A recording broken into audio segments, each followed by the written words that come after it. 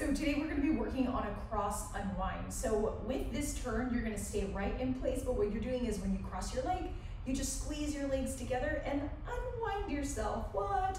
So I'm going to have one leg cross over and then unwind. And the leg that I start with is the leg that I end up on, meaning that's the weighted leg now. So let's do this together, right over left.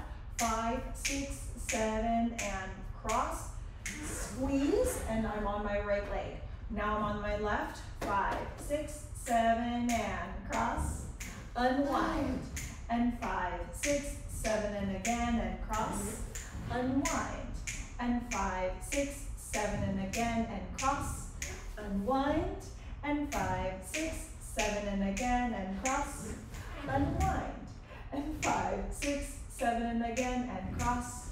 Unwind.